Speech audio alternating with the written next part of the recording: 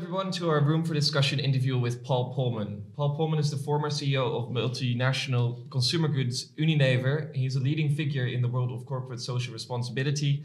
And since Unilever, he has founded the company Imagine to eradicate poverty, lessen inequality, and help businesses to act sustainably. Room for Discussion has invited Mr. Polman to talk about the purpose of big business, corporate social responsibility, and his new project, Imagine. I'm Max Boogaard, and next to me is Sarah Bronkhorst. Welcome, Mr. Polman, to Room for Discussion. How are you doing? Thanks for having us. It's a wonderful day here in London, so I hope the same is true in Amsterdam. Definitely, it's beautiful out.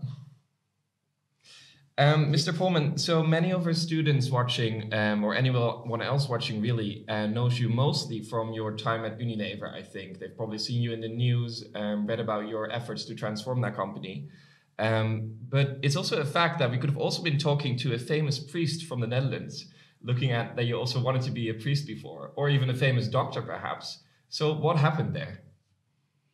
Well, I don't know if the word famous is the right thing. I mean, we're all famous in our own respects, so that is not the most important thing in life. But I was born in 1956, actually, in Enschede, which is close to the German border. And at that time, I thought this was a really long time after the World War II. But the older I get, the more I realize how close it was after the war.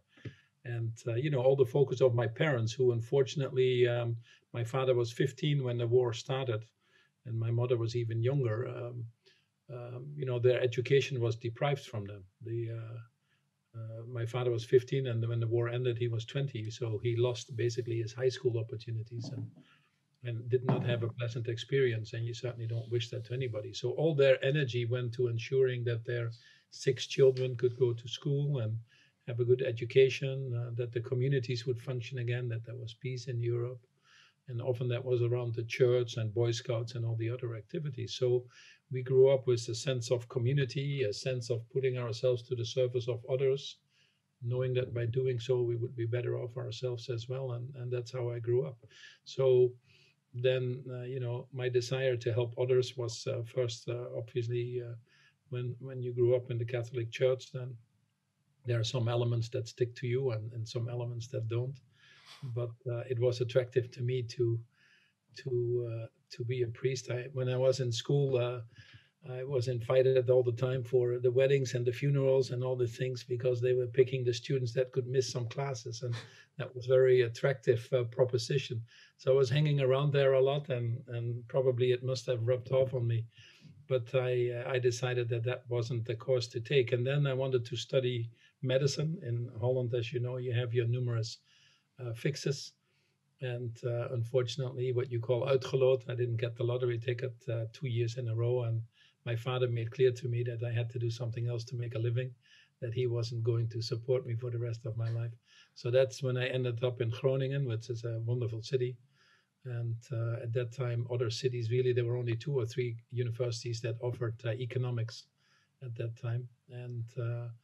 And I did that, but I wasn't really motivated, to be honest. I was involved in many other things, except perhaps seeing this as my long-term career. But then my father was suggesting, why don't you just go to the US and improve your English and perhaps work for the company that at that time had bought the company he worked for, and get some better understanding of what it is to work in business. When I arrived in the US, I thought, well, this was a tire company, by the way, in Akron, Ohio, called Goodrich. So it wasn't too appealing to me to move to Goodrich and in Ohio, somewhere in the middle of nothing, and work in a tire factory. So I went around the universities there. At that time, I didn't have a visa, or I didn't have my grades from Groningen or anything. But fortunately, there was one professor at the University of Cincinnati in economics that said to me, okay, if you teach Paul Samuelson 101, if you get straight A's on your first semester and some other things, then I'll offer you an assistantship. So luckily I got that assistantship, and then I started doing my MBA and my MA, met my wife, so that was another reason to stay. And Cincinnati is the city of P&G.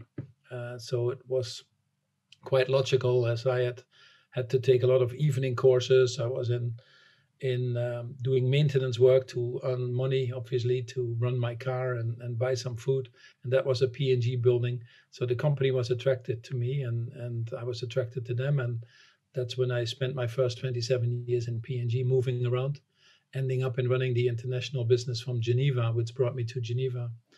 And then a wonderful opportunity came after when I turned 50. I decided to retire and spend more time on a foundation I had started, which to me was actually more rewarding. Didn't want to go back to Cincinnati for many reasons.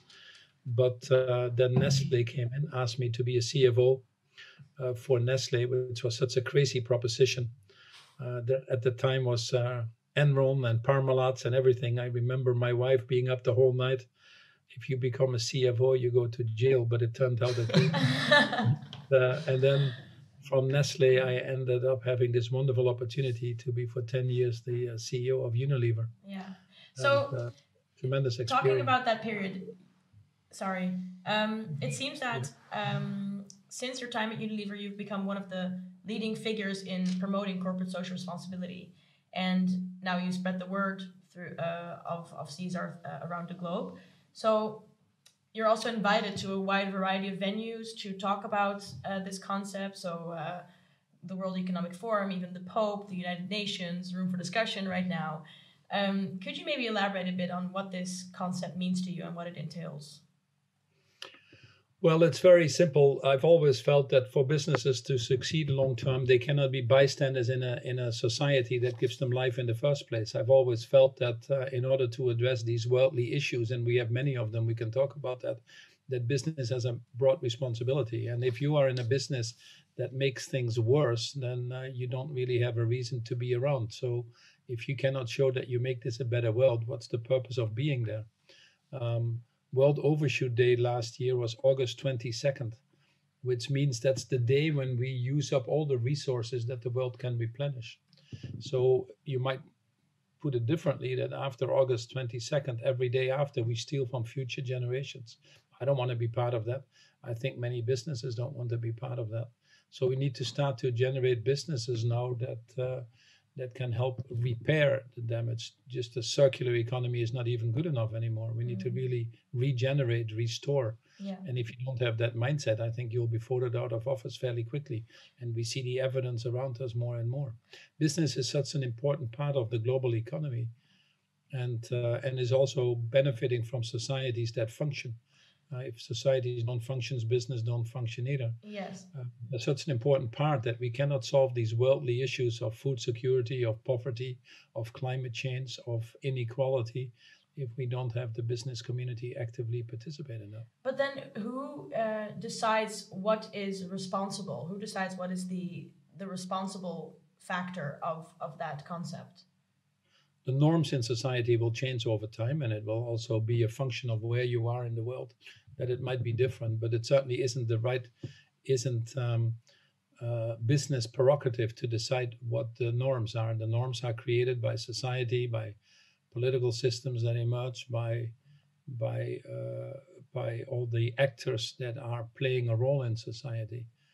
But what is very clear is that many of the challenges that we have are global challenges. You take the pandemic right now, or you take the climate change. There are no borders there, so we have to solve these things together, and that is what we need to focus on. But then, I'm not advocating for business to dictate on people what is right for business. That's not a good strategy, to be honest.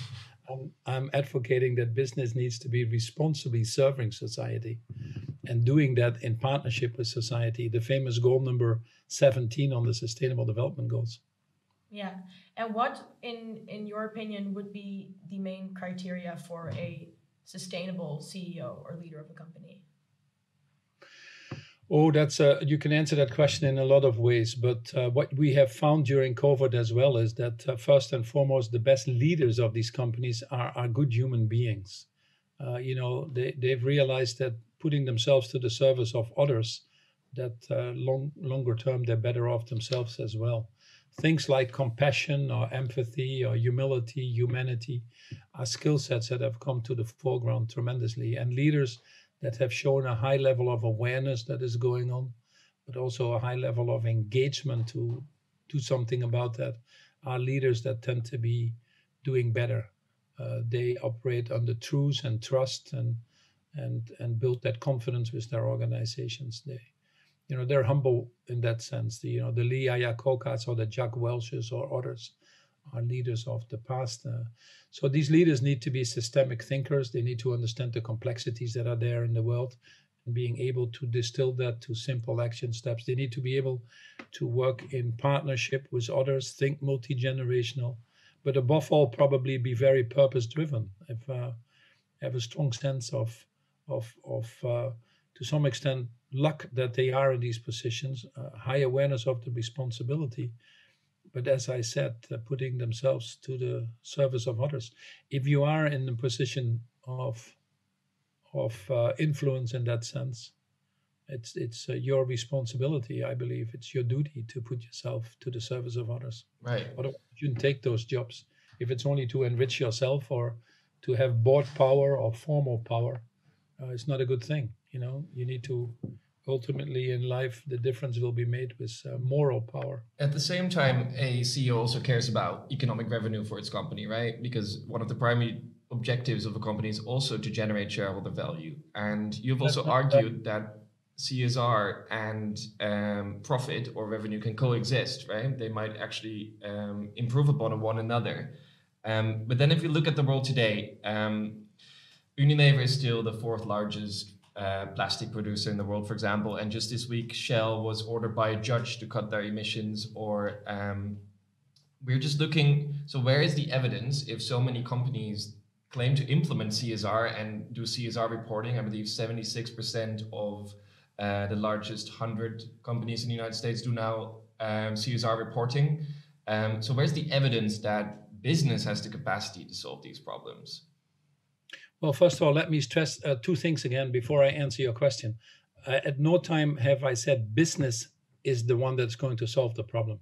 But the reality is that business is 65%, 70% of the global economy, 80% of the job creation, 90% of the financial flow. To implement sustainable development goals costs $3 to $5 trillion a year. Governments in overseas development aid only have 150 billion. So if business doesn't play an active part and assumes a co-responsibility, then it is not going to work. Of course, you need functioning governments, you need the right rules and regulations and frameworks, but business has to be an active part in creating that.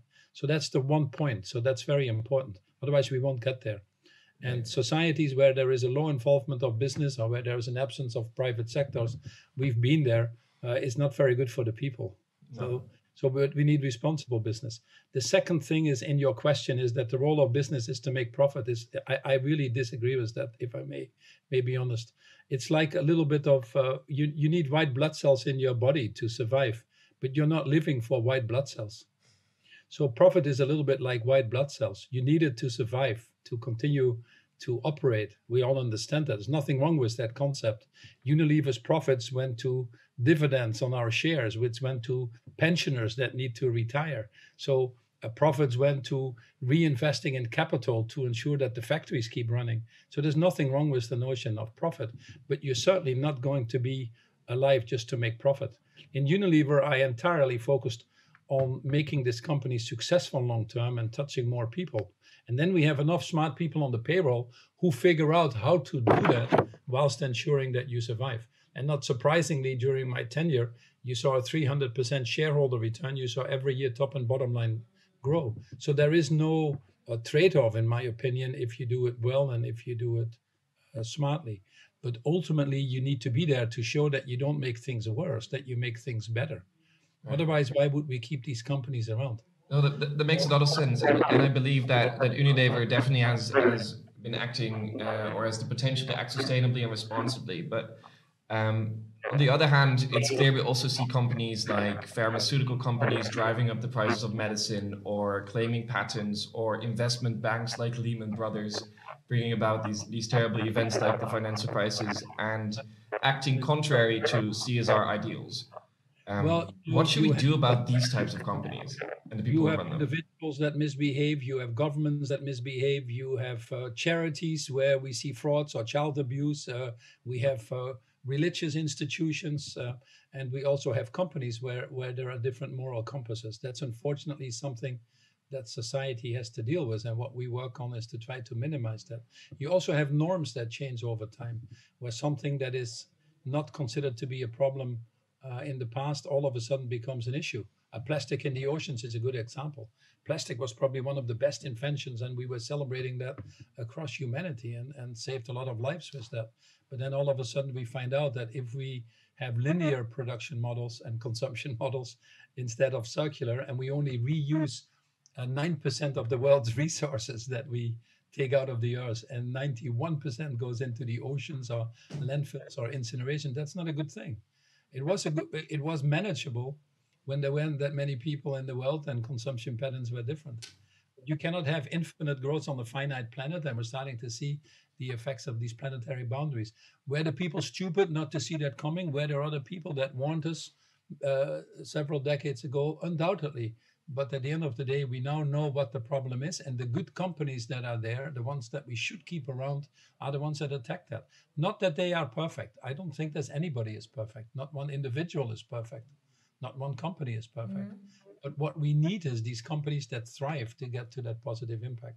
And they cannot do it alone. They really have to work in partnership, sometimes with their value chains, sometimes at industry level, sometimes with broader society, and ultimately you need the governments. Yeah, but also I think you also need your shareholders, and what we imagine is that the shareholders who are focused on profits and on generating revenue can be quite an obstacle in obtaining these CSR values in your company.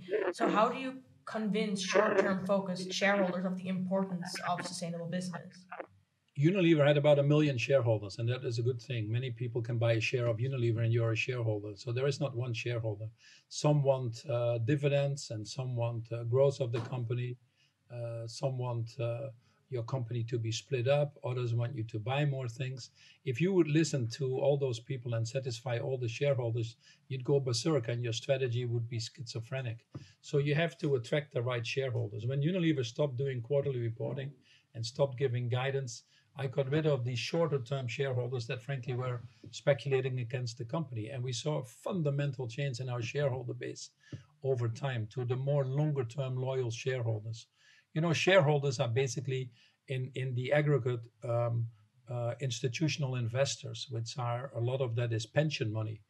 And they don't only want to ensure that the pensioners can retire in 20, 30 years time, but they are also increasingly aware that they need to be sure that there is a world they can retire in.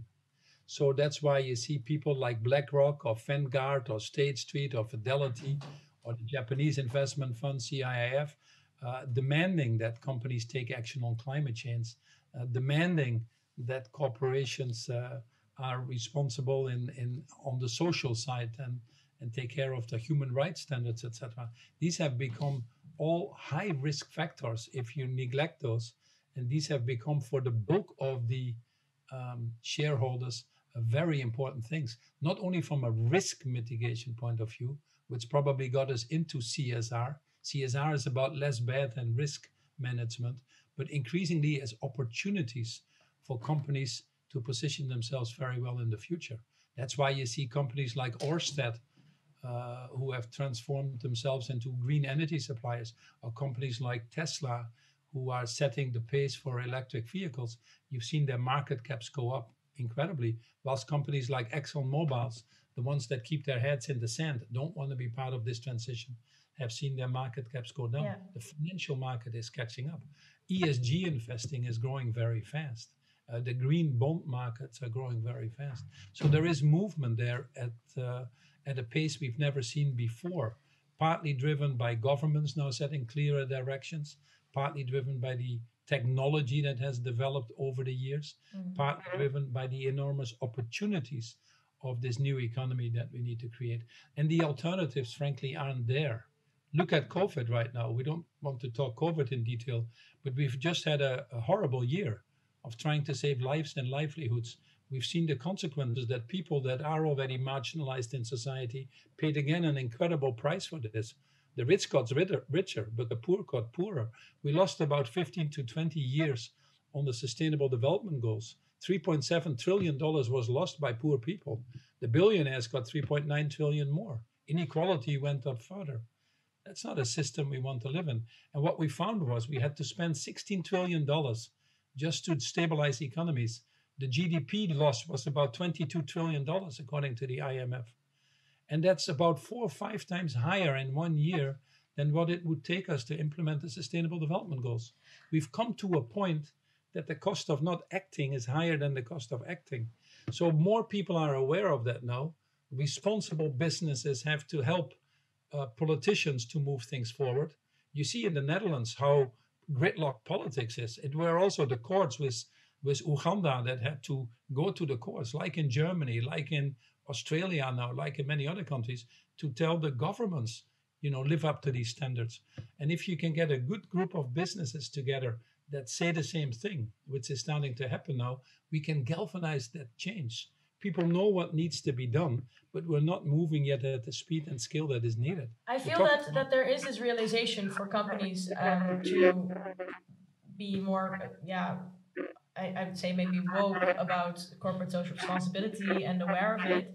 And what my co-interviewer also already mentioned, that 76% of the largest US companies produces a CSR report every year. But isn't CSR then just right now a sexy business or sexy marketing strategy? Well, I don't know if it's sexy or not, and sexy in itself is not necessarily bad. So the point is really that people have understood the enormous opportunities, and if they don't do it, then we might just not have a future anymore. We're at that point now. Are we late in the game for many people? Yes. Are we doing enough? No. Do we need to collectively set the bar higher? Absolutely. 2021 is a year of delivery. We were working very hard to make the COP26 more ambitious. Governments have not shown ambition until now, and yet we need governments to put the right frameworks in place. We still have 500, 600 billion per first subsidies on fossil fuel versus encouraging green energy. We still have 600-700 billion per first subsidies in agriculture that destroy the forests of this world, that give us degraded land. European cap policy is a good example of that. So we need governments to set their ambitions higher, which is difficult because sometimes it means short-term sacrifices, and they're in shorter and shorter cycles. We need businesses to step up. Businesses are incurring enormous costs, increasingly so, of climate change, of inequality, of social incohesion. So fortunately, there are more and more businesses that want to be part of that journey that sometimes set the pace. We would not be able to achieve these objectives were it not for technology, for example. The International Energy Agency in 2014 was forecasting that green energy, wind and solar, would have the same cost as fossil by 2050. We've achieved that in 2020. We've achieved that in 6 years versus 36 years. That's why in 60% of the world now, green energy is cheaper than fossil fuel. Right.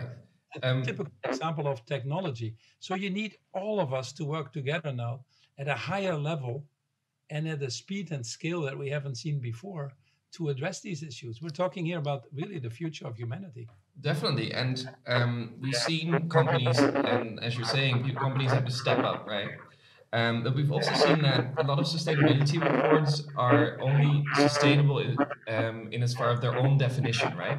Or MSC, for example, is a sustainable fishing label. I'm not sure if you've seen the documentary Seaspiracy, for example, and they show that these types of labels are far less reliable than they claim to be. And companies actually have the opportunity to pay for such a label, but they're never actually audited for it. Many also call this greenwashing, as you definitely know. What should we do about this trend? Companies claiming to be sustainable, reporting it, communicating it, but not actually being it. Yeah, no, I couldn't agree more.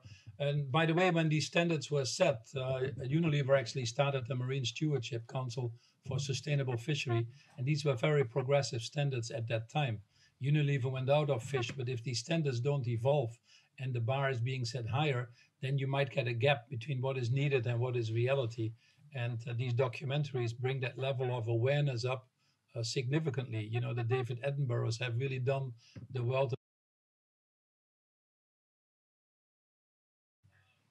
these standards higher. There are about 600, over 600 efforts right now on sustainable accounting.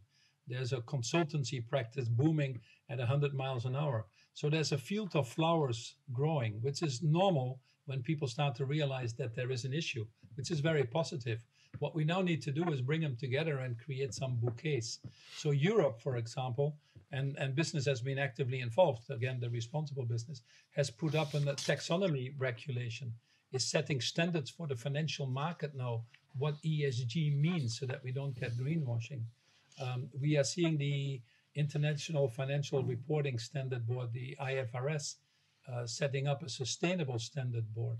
So as these things create higher awareness, we also need to create a transparency on what reporting looks like, and an accountability and a responsibility and an accountability. Yeah. So you'd say that these documentaries, they contribute to the changing norms of society, because ultimately it comes from awareness from the consumer, but then there should be an equal playing field of the companies and the corporations who actually, yeah. Absolutely. And I wouldn't say to the changing norms, it's probably the changing awareness. Yeah. And so these things are good things. And by the way, we've financed a lot of them, we've produced some of them, and we're certainly promoting actively many of them because they're good things. They bring people that have become increasingly isolated because we're all sitting behind our computers and we've all moved to cities. An average kid doesn't know the difference anymore between an aubergine and a cucumber. and we don't talk to each other anymore. We like little likes on computers, but we don't have a real friend to talk to have deeper discussions. Yeah. So these documentaries are one way, not the only way, but they're one way to create that higher level of awareness. No, I completely agree. We need to unlock our consciousness to do something. Talking about these deeper discussions, we'd also like to touch on a more fundamental issue, because there seems to be a tension between individuals and corporations in trying to do good. This can also be seen in the discussion of philanthropy versus taxes, for example. You've signed a letter called Millionaires Against Pitchforks in the patriotic millionaires spheres, in which you favor higher taxes for the rich. Why do you think this is important? So, for example, I've actually just put an op-ed in Fortune this week. I think it came out today or yesterday, really supporting a average tax rate as well. Europe now has tried to seek a compromise with the US for a 15% tax rate with the OECD. I was advocating a 21% tax rate. In fact, I was one of the few CEOs in the world, I think I'm probably the only one, who continuously pointed out to people that the fact that Unilever was paying 25% tax every year during my tenure was a good thing. I was proud to pay the tax. Yeah. Tax goes to education so that we can hire the right people, that we have an infrastructure, that we have peace and justice, that hopefully we have clean air and many of the other things. So if we don't fulfill our responsibilities there, again, once more, society doesn't function. You cannot, Amazon has paid a 2.5% tax over all their earnings since their existence. And yet they hire the people, they use the roads, all the other things. You cannot consider yourself responsible if you don't contribute to creating this world that we can all live in. And that's the same for inequality. The world doesn't function if too many people feel that they're not participating or are being excluded. The social cohesion aspect is the most important thing to make societies function. If it isn't there, it undermines democracy. Look what has happened in the US. The issue in the US has not been Trump. Trump has been a symbol of the issues that were not addressed. Yes. He was a very visible symbol. Yeah. Some of you might have made it worse. Yeah. But the reason these people get elected, and you have populism, xenophobia, nationalism, which every country suffers from right now, including the Netherlands with people like Wilders and some others, is because we don't address these fundamental issues, and the populists play on that. So people that have a high net worth, that have been lucky, that have benefited from a system that rewards capital versus labor, and as long as that system doesn't change, these people have to contribute disproportionately to ensure that the system functions. You cannot have these little islands of prosperity, each time with higher and higher walls on them, in a growing sea of poverty. It just doesn't work. We always need to fight for some basic values to save humanity or save democracy, if you want to. Yes. One of them is dignity and respect for everybody. One of them is equity, which is what we're talking now. Yeah. And the other one is a certain level of compassion. Otherwise, it doesn't work. I think one move that obviously caused lots of outrage was the move to eliminate the dividend tax. And what people could, I imagine people would say that this might be a move away from the stakeholder model that you were promoting. Could you maybe elaborate on why this move was necessary at the time? Well, I think this whole thing became political, and as a result, in the way that you ask your question as well, you can see that there is a total misunderstanding of the public. The question really is the following: when companies earn money in globally, um, then the tax is paid by countries and should be paid where these companies operate. Then it is totally theoretical that you consolidate in the Netherlands or in the UK and pay dividend to the shareholders. If a country like the Netherlands then takes again tax from all these after-tax earnings from all these countries and taxes it again, which has nothing to do with the Netherlands or income generated in the Netherlands, a lot of shareholders will find that not acceptable. In the UK, for example, there is no dividend tax. In the Netherlands, for a long time, there was an understanding that the dividend tax would be abolished. In fact, they reduced it over the years, but then they sort of stopped. So it is not something for Unilever. I've always advocated to the government that you need to have the right tax system. I've always said to the government, we don't want lower income tax. We actually are happy with higher income tax instead of this race to the bottom that companies do. The Netherlands is one of the biggest tax havens in the world. So, they were on the gray list even of the European Union. Many companies have convalescent structures between the Netherlands and Ireland to avoid taxes. It's still happening today. What I was advocating for is get the right tax. If you want the Unilever as a company to stay in the Netherlands, our shareholders, individual shareholders, which are many people, are never going to vote to pay tax in the Netherlands when they haven't paid tax before. And that is exactly what happened. We did not get the agreement from our shareholders to just start paying tax. Mm-hmm. You would not go to a store where your products are all of a sudden twice more expensive than the same product next door. That's why you shop at Aldi and Lidl as well instead of at one or another store. The shareholders do the same thing. Why should they pay the Netherlands? And frankly, so what we were advocating for was instead of the Netherlands reducing the corporate tax, which was a proposal, reduce the corporate tax a little bit less, but don't have the dividend tax, which, by the way, foreign companies don't pay in the Netherlands. You compete with a lot of foreign companies that pay their dividends from somewhere else. They don't pay dividend tax. Why should you be at a competitive disadvantage? It's not good for the country. Now they've lost Unilever. They've consolidated in the UK, which was the easier option to do. We needed less of our shareholders to approve. So we've lost another multinational. It's a sad case for the Netherlands. Yeah. And basically for what? For political nonsense, to be honest. So in this case, shareholders are, of course, then profit-oriented, so they don't want to pay an extra tax. But do you think this is an issue in general? Because we've also seen this year with Danone, the CEO was ousted by activist shareholders for not making enough profit with the company, but many blame that because of the sustainability goals that he set for the company. Do you think this is an issue of activist shareholders only being profit-oriented, either with the dividend tax or with going against the CEO that actually wants to change Danone to a more sustainable company? First of all, many people pay tax. I do on dividends. You pay income tax, so you do pay tax. So it's not that people don't want to pay tax. I'm very happy to pay tax. I'm very fortunate to be able to pay tax.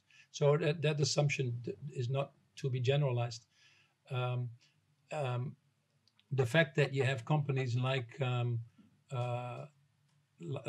instances like Danone, where the CEO had to leave. He happened to be a very good CEO, but he got into a disagreement with the board, and the board decided to change. Not the activist, by the way. It's the board that decided, because the board appoints the CEO, and that is what happened here. It's regrettable. I don't know all the instances, but a company still needs to be in the right categories, still needs to build market share, still needs to run their company well. And that is the case under ESG or non-ESG. But what you overwhelmingly now see is that companies that run their businesses under a longer-term multi-stakeholder format, putting purpose at the core, are companies that tend to do better. Just Capital looked at a study of 1,000 companies and found a 30% higher return. We certainly found that the case in Unilever. But then what went wrong with Danone? Because Danone is there and has changed their CEO. I can give you thousands of companies that have changed their CEOs because they were not compliant with ESG principles. In fact, for the first time, more CEOs have left their jobs for non-financial reasons. And it's not only sexual harassment, it's because of underperformance on ESG. You look at the Boeings or the GEs or the Wells Fargos or the KPNs in the Netherlands or others that were purely run at certain times for shareholder value, they've not done very well. And I think increasingly people understand that that model, call it the Milton Friedman model, has run its course. Doesn't mean it's black and white. You can always find companies on either side that either do well or don't do well, within that equation. But broadly, that is now the case. People see that companies that are more purpose-driven attract more employees. Unilever attracted 2 million people a year to the third most looked up company in LinkedIn after Google and Apple. Most of these people, young people, were applying because of the Unilever Sustainable Living Plan, as we call it, which was the purpose model. These companies tend to have a higher engagement, so they get more energy and people get more energy there going to work. When most of these companies sap energy, these companies attract better partnerships because they have a higher level of trust.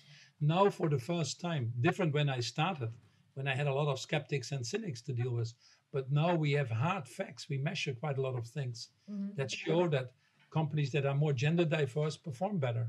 Not surprising, but sad that we need to get the data to convince people. We also see that companies that take climate change more seriously perform better. We also see that companies that take more, pay more attention to labor standards in their value chains or human rights standards, etc., are companies that are more resilient. So increasingly, we have the evidence, overwhelming evidence, I would argue, that type of a business model is better for society than the one we came from. Right. And we're almost moving to your new efforts with Imagine, trying to get other companies and CEOs to act more sustainably and responsibly. I want to get into one more kind of more practical question. So, for example, Greenpeace has highlighted the massive amounts of plastic that, for example, Unilever produces, but also Nestle and Coca-Cola, for example.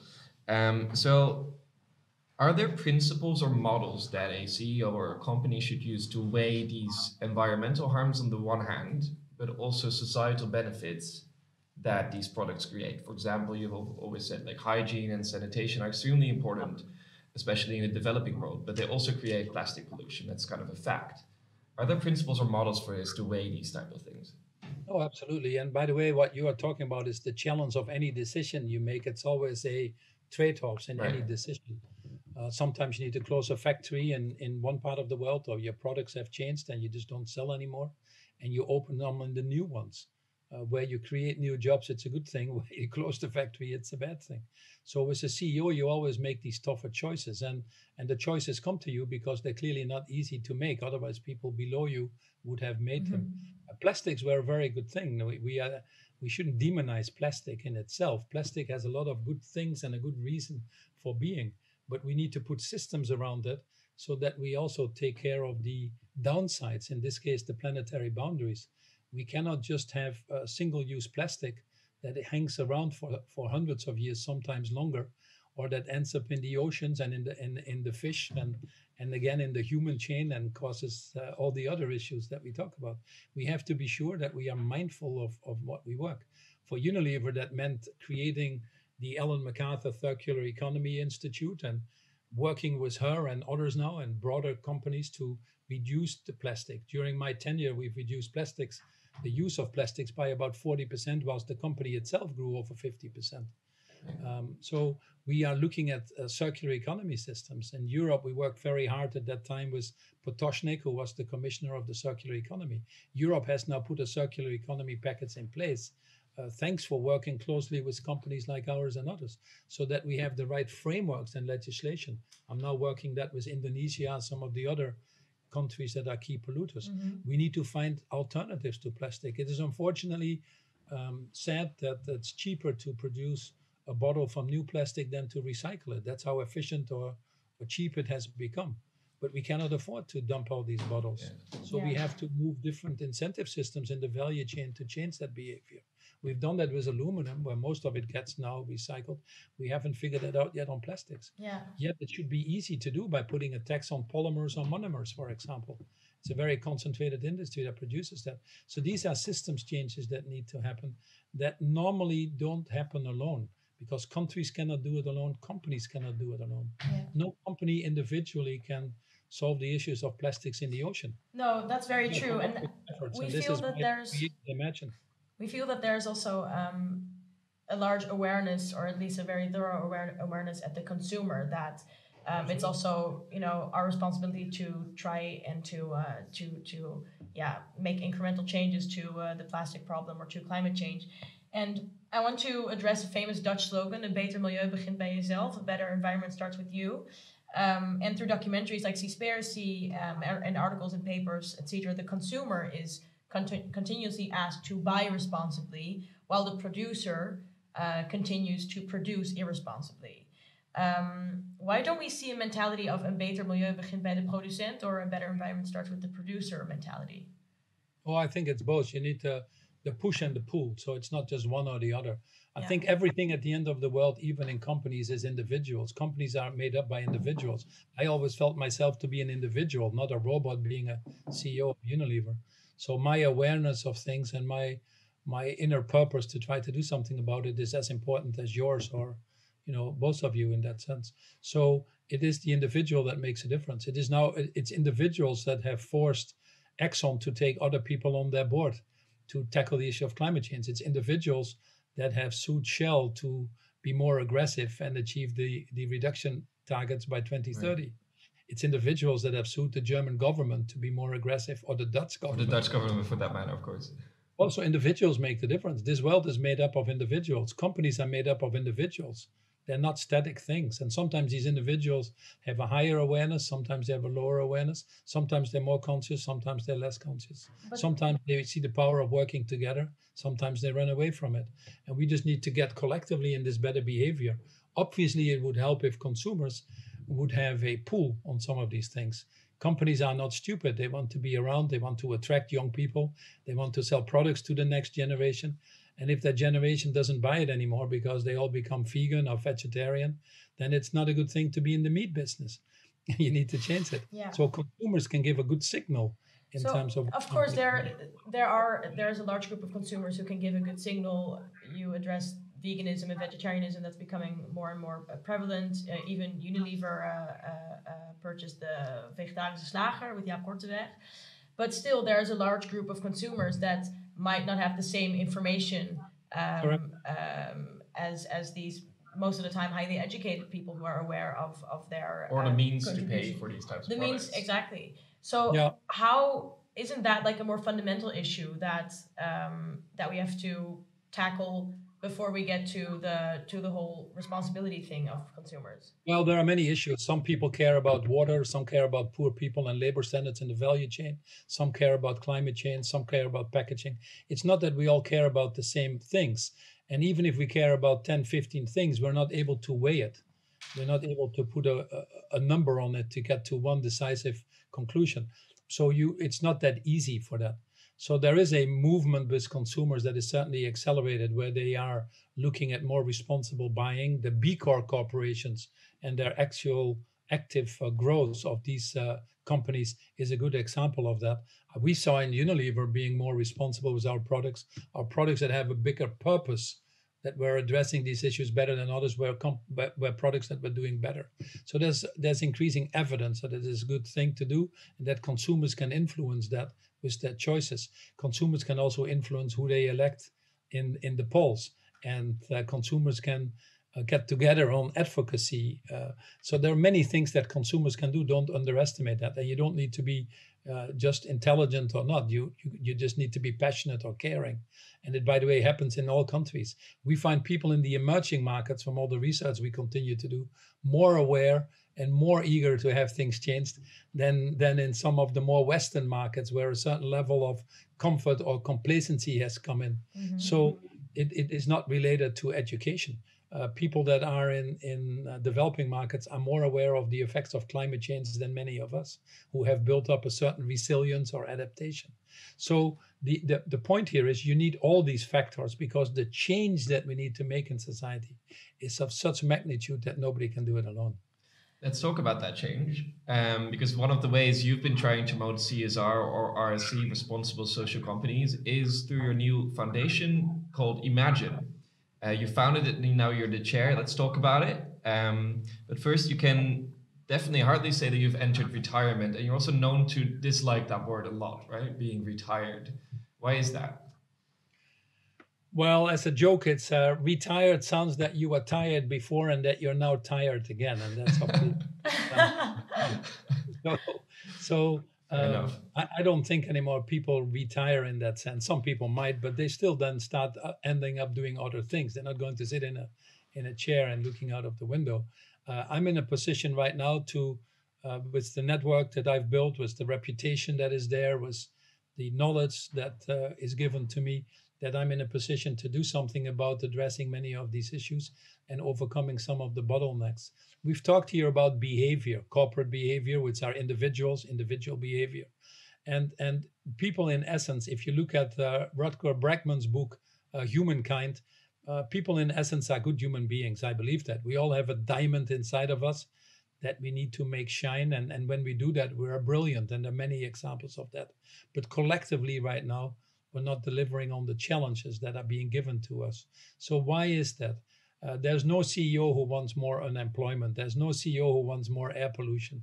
There's no CEO, at least I haven't met, who wants more people to go to bed hungry. Yet collectively, we're not delivering on these challenges. And that is because the boundaries that are put around us to a great extent drive our behavior. And if you're an individual CEO, it's very difficult to attack that. As we talked about, an individual CEO cannot move the world to regenerative agriculture, or cannot solve the issues of plastic in the ocean, or frankly, labor standards in many parts of the world, or human rights standards. But collectively, we can do that. Now, the challenge is if one company like Pepsi wants to do something, Coke doesn't want to participate, or CEO might not have the time or the knowledge on how to do this. You need frameworks and standards. So what Imagine works on is on the theory of change, which is very simple, that if we get across a value chain by industry sector, about 20 to 25% of the CEOs in the room, we can actually create a critical mass for tipping points. We then work with civil society and governments to put the frameworks in place to ensure that we get lasting change. So what you see when these CEOs come together is that they collectively become more courageous. The targets they set will become bolder and bigger. They're moving from playing not to lose to playing to win. We work on them on two levels: on the human transformations, trying to bring this higher level of consciousness there to change humanity, but also on the systems transformations. So for example, we've put in fashion with the Fashion Pact. Fashion is a very destructive industry. My main goals are climate change and inequality, just to be clear. Fashion, actually 46% of the plastic in the oceans comes from clothes, the microfibers, really the main cause, not the plastic bottles we see, although that's obviously more visible. They are destruction of biodiversity, the way cotton is produced, the labor standards in fashion. So it's an industry that with fast fashion and the consumption patterns has a lot to answer for. But it's difficult for each individual company to really change that. So now we've created, with 78 companies across the value chain, we have created what is called the Fashion Pact. And with the CEOs of these companies, we're moving to regenerative cotton. We're getting out of single-use plastic that requires different standards in the industry. All of these companies have agreed to internalize the Paris agreements to be net zero by 2050. These are big changes in industries that don't happen if we just let the current system continue at the pace it is. So we are accelerators, if you want to, on trying to implement the Sustainable Development Goals. Will we solve all of the world's problems? No, that would be pretentious. But I think we are a little piece of that. And I've moved from formal authority, being a CEO of Unilever, to probably moral authority, my ability to convene these CEOs, my contacts with the governments, and the institutions. I'm an advisor to the COP26. I work with governments from France to Indonesia and others. We work with Frans Timmermans on Europe and try to see if we can accelerate. So these connections and these networks that we have is a very important thing to accelerate the industry. That's why I positioned myself as I used to be the chair of the World Business Council for Sustainable Development. I currently chair the UN Global Compact. I was the chair of the ICC, the B team I chair currently. These are all business networks that I've put together and worked towards to actually put in the middle of this to accelerate that change. If we don't do that, then we would be unfortunately facing the next COVID crisis in less than 10 years' time. We also know that you've been working on a new book.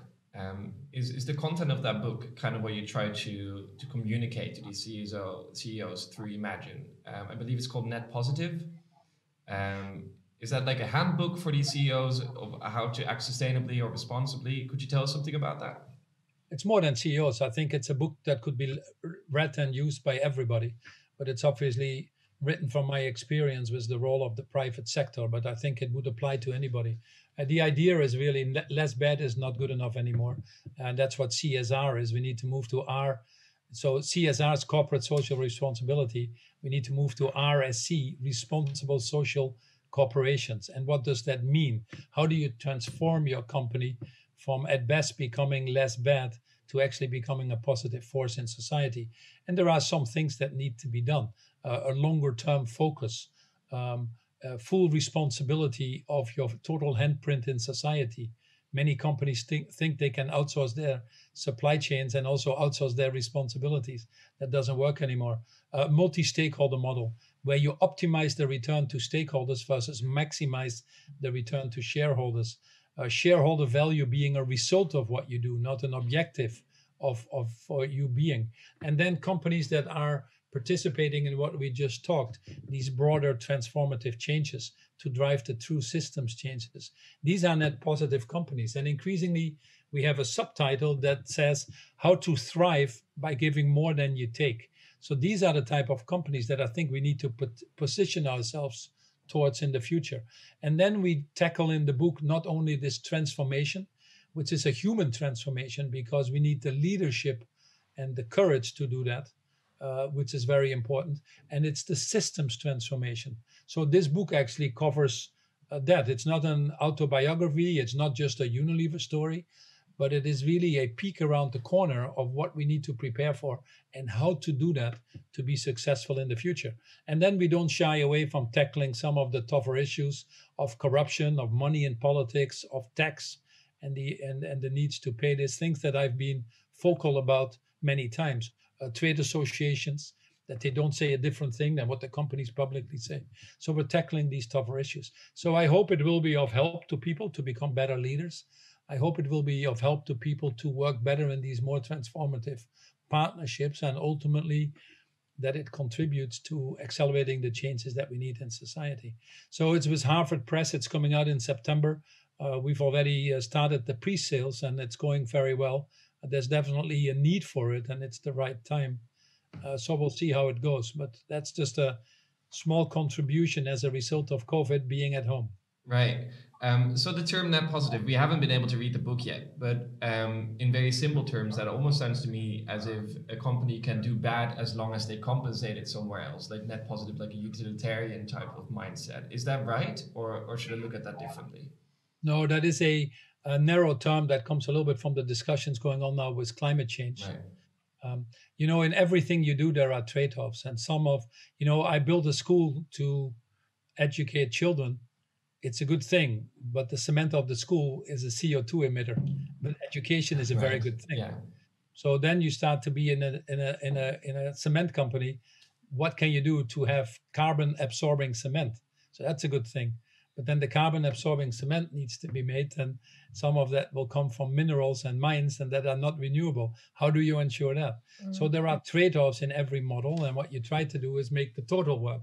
That sometimes my small negatives might be your pluses, so that ultimately we move forward. Sometimes it is over time. The beauty of a multi-stakeholder model is that many of these burning issues, You cannot solve all at the same time. In Unilever as well, sometimes the shareholder benefits a little bit more in a 12-month period. Sometimes your employees, sometimes your customers, sometimes your partners in the value chain. So being able to balance that to move forward, net positive. Net positive ultimately means, as the book will describe, that we have a world that is being restored, that we live in harmony with planetary boundaries, that we address the issues of inequality, and that we can live happily for generations to come. So that's the definition. Yeah. So you already touched on the phrase that CEOs are basically good people. No CEO wakes up one day and thinks, "Oh, I'm going to contribute to climate change," or "I want the planet to suffer through our operations." But they do. Most CEOs do have a certain profit generating mindset in the back of their mind, and the way to get there might be through contributing to climate change. So what do you specifically mean with this, and how could you also also think through that it is not only their mindset that they don't want to contribute to climate change, but it could be through their operations? Well, Sarah, somehow in your question you imply that to make profit must be bad somewhere, and that must result in attacking the planetary boundaries or human rights or other things. That's not necessarily the case. The duties of a corporation, first and foremost, if you look at corporate governance, is to ensure the continuity of these corporations. And you need a certain level of profit to ensure that continuity. How that profit is being used is important. If it's being used to enrich a few people more and we create more billionaires, it doesn't serve anything. But if we use these profits to do more good, that's a very good thing. In Unilever, a brand like Lifebuoy, which is hand washing, fights infectious diseases, helps a child reach the age of 5, has many programs to reach 1 billion people with hand washing that costs money. We generate the profits to be able to do more and reach more people to solve that problem. Of course, but I think that's one example. I mean, if you take a look at for instance, the tobacco industry, I don't think that any CEO of a tobacco firm wants people to suffer, but still through their operations, it does happen. So I don't think that industry should be around. So there you have governments. I think we agree on that. There you need governments that need to regulate, but governments get so much income from the tobacco industry that they refuse to regulate. That's why we have groups of people trying to tell governments to move forward, just like we tell governments to move faster on climate change. Ultimately, you have free riders. You have people always in any system that try to abuse it or turn it into for their own advantage and let society deal with these externalities. That will always be there unless you get the right frameworks around it or regulations. But what we see now is that we have enough of a critical mass of companies that we can bring together that are helping governments de-risk some of these decisions they need to take, and as a result be able to move faster. Look at the Netherlands, for example, when we got COVID and there were a lot of companies that needed bailouts. It was the private sector that had to tell the government, make these bailouts conditional. Be sure that these companies that you give money, that they pay tax, that they decarbonize in line with Paris Agreement. Don't spend your money on companies that make it bad, that caused COVID in the first place, directly or indirectly. So we need to work together to get this, because it's not so simple for any individual to point at them and say, hey, you're good, but you're bad.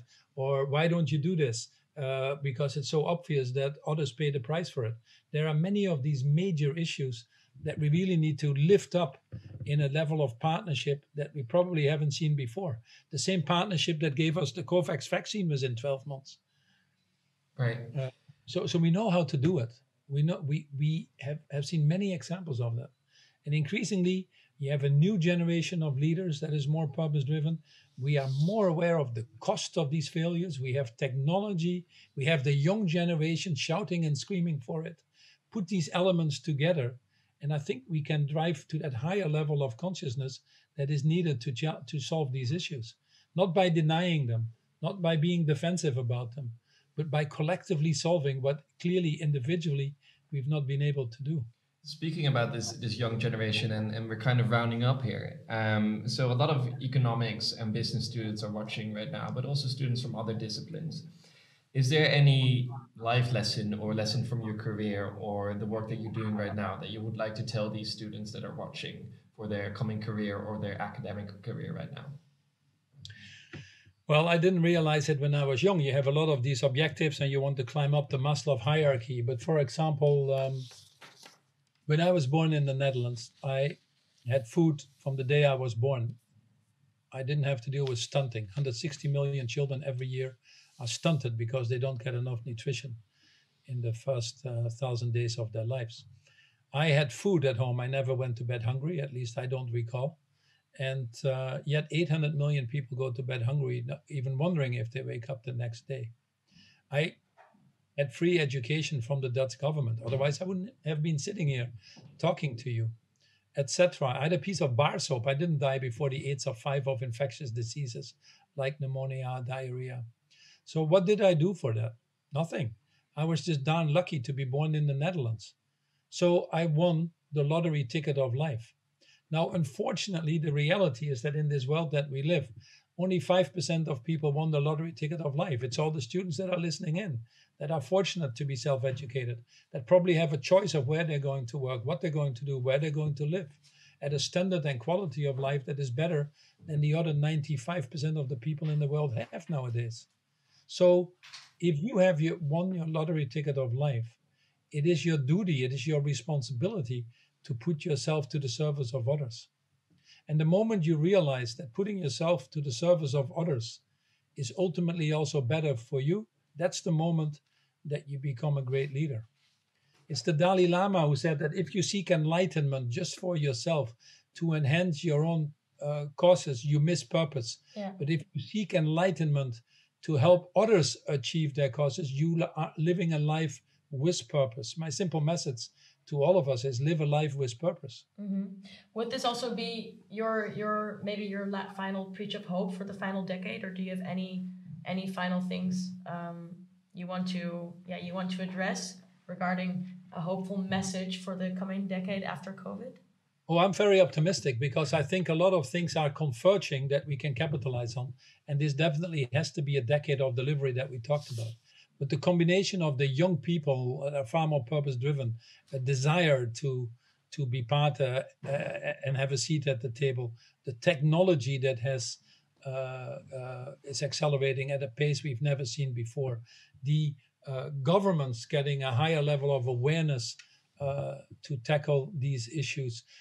Most importantly, the cost of not acting being now higher than the cost of acting. So even companies that don't have this moral compass, that want to pursue single-mindedly profits, would now come to the conclusion that it is better to operate this way. These are all factors that are coming together. We're also seeing the geopolitical environment being slightly better, still very tough. Many of these issues need global cooperation that doesn't exist, institutions that are too old. But with the Biden administration coming in, the European government moving forward, we're seeing a certain momentum around the world. So the stars are aligned, and we need to collectively now work on accelerating that by putting the interest of the common good ahead of our own. If we are able to muster that courage, which comes as much from the heart as it does from the brain, then I think I will continue to be very hopeful for the future. I was on a panel with Desmond Tutu a few years ago, and he was asked if he was an optimist or a pessimist, and he simply answered, "I'm a prisoner of hope," and that's also the answer I'd like to give you. I will continue to be a prisoner of hope. Wow, I think that's a beautiful ending to our really interesting discussion. Thank you so much, Paul, for having this discussion with us. Thank you everyone for watching. This afternoon, make sure to tune in our Lale Gül interview at 3 o'clock, I think it is. 3 o'clock, yeah. The writer of the book Ik ga leven. You can find it on our website or on our Facebook page. Paul, thank you so much for being here with us. We hope to one day see you in real life here in Amsterdam for an interview on our stage. Hopefully we can invite you again when the universities are open again. I look forward to that. Nothing better than a real hug versus a virtual hug. I completely agree. Okay, thank you so much. And hope to see you soon. Thanks for the opportunity. Bye-bye. Bye-bye.